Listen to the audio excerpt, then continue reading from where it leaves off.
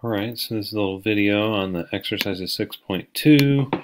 If you were having trouble, first one's pretty straightforward. Just write a for loop, or you could do it with a while loop. So we could do int I equals 0, and I is less than, what's this guy called? R for array.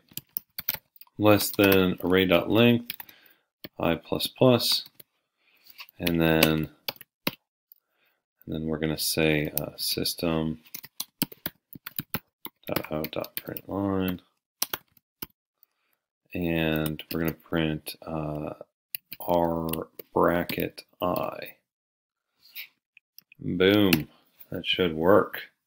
That was an easy one. Now, if you did it with a while loop, it would be pretty similar, but you'd have to do I plus plus in each one. This is what for loops are for, right? Check our code, see if it all came out right. Oh no, what'd I do? What'd I done do? Oh, I put a comma there. Like, seriously? Okay, good deal. All right, moving on.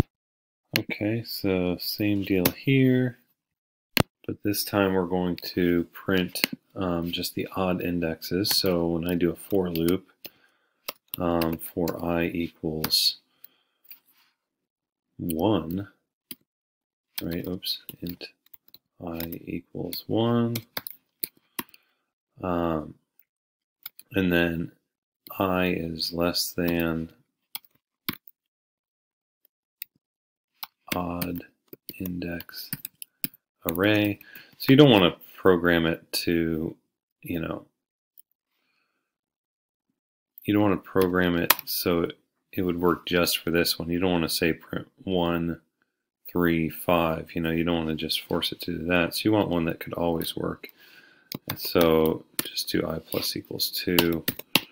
So yeah, this will start at our index 1 and then jump 2 every time. So even if I made this like 25 long, this would work. Oops, forgot dot length. Remember, no parentheses or anything on there because it's an instance variable, automatically generated. And then system out print line, and then we're going to say odd index array bracket I. Boom. Okay. Oh, sorry, I don't want to do that. I want to match this letter here. Sorry, I misnamed that. This is R, and this would be R. I don't know why we made this into a method instead of just putting it in main, but that's cool. That's cool. So I just have to match the integer array's name in the method because it wouldn't know what this was. Yeah, I don't think it would. I think it would cause an error. All right, so we'll run the code, check the code.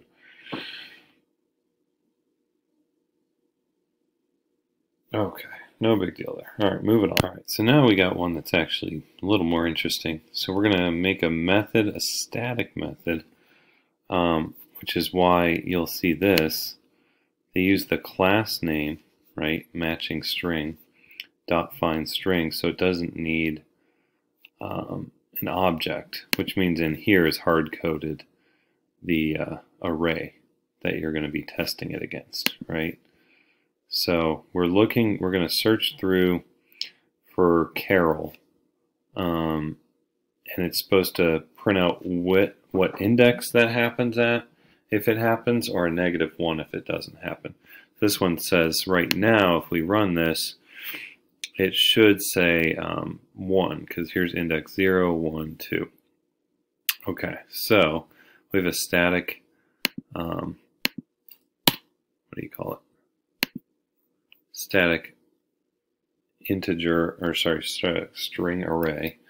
Then we're going to go through and we want to find the string that is given. So right now I just got to make note of the fact that's called my string.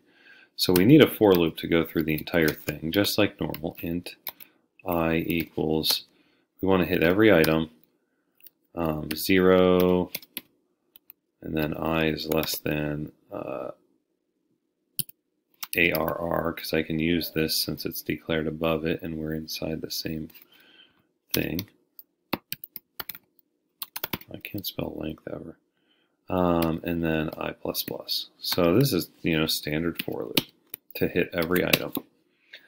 We're going to learn the for each loop next lesson, I think, which is a good one. Okay, so I want to go through every one, and if the item we're on, so the item we're on would be R bracket I. So if the item we are on dot equals, don't use equals equals, because dot equals is for strings, my string. So if the string they type in here matches the string I wanted in my array, then we're going to return I, right? So we're going to return the index it happens, and then we'll have an else, and we will return I -1. Oh, hold on. That would have been bad. I have to put the else outside. I don't even need the else, because, else doesn't make sense here, because there's no if. So we just say return -1. If I did that, if I would have done what I had before, and it gets to the first item, and it's not the name I typed in, let's say it wasn't Carol, it would be on item 0. It would go here. It wouldn't even do this because your item 0 doesn't add, and if it went to the else, it would return -1 right away, even though it didn't look through the whole thing. So I want my for loop to go through the entire thing, and only if none of these hit, if none of them dot equaled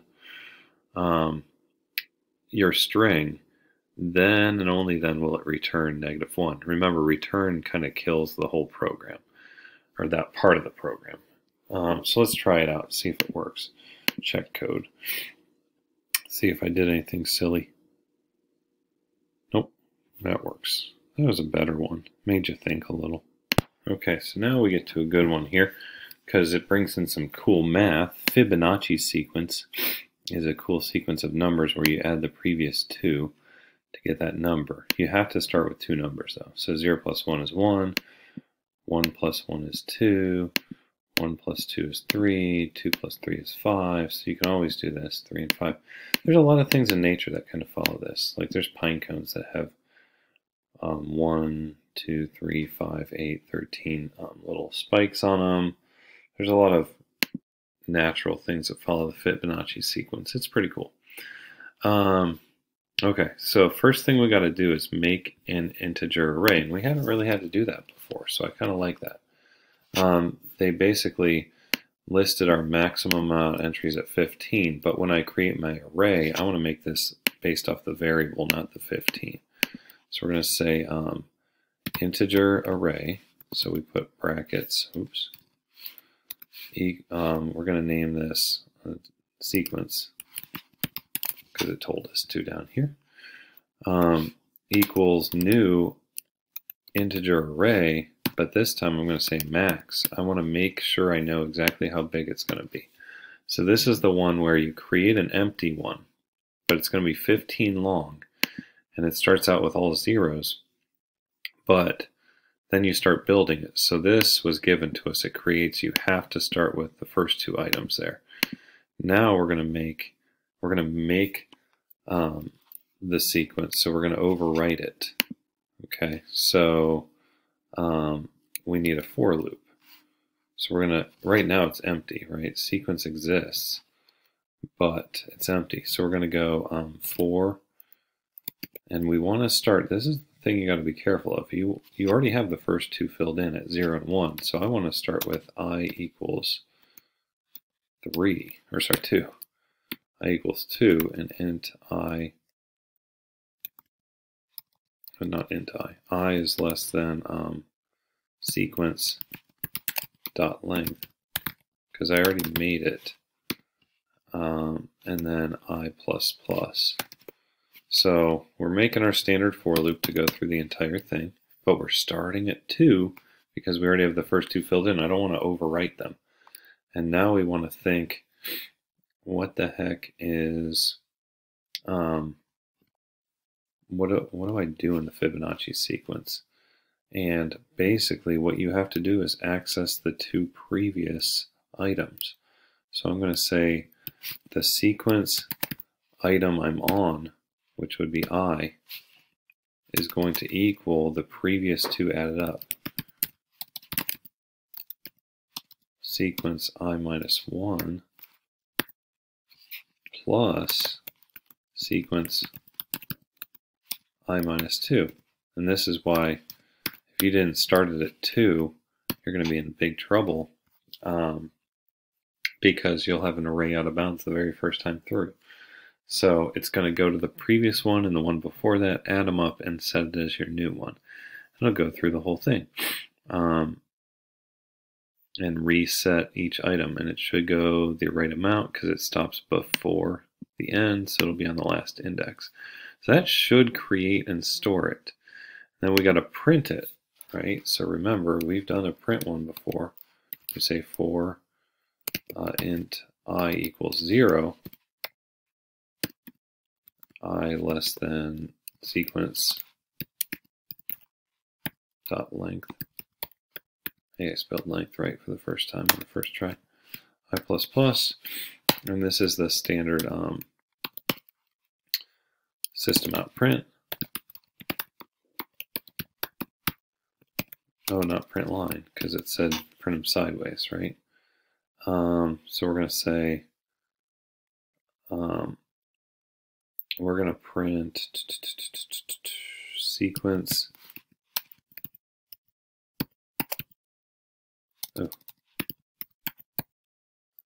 bracket I plus blank.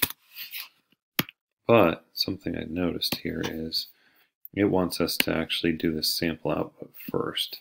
So above this, not inside the for loop where you'll print it every time, we're going to system.out.println,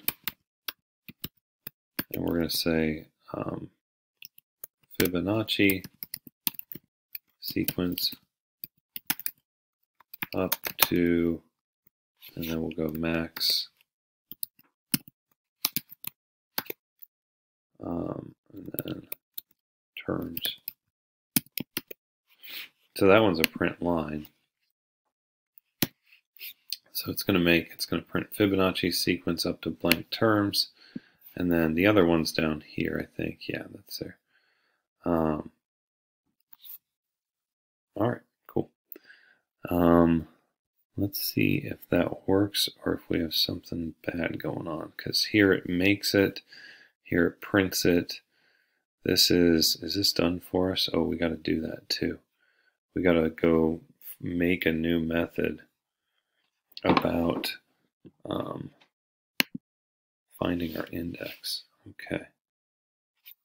So find index sequence. Okay.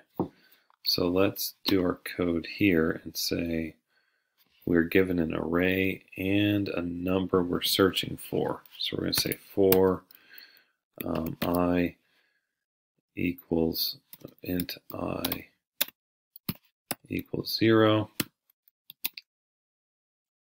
and then I is less than kind of standard here, but use arr.length because you have a new array here.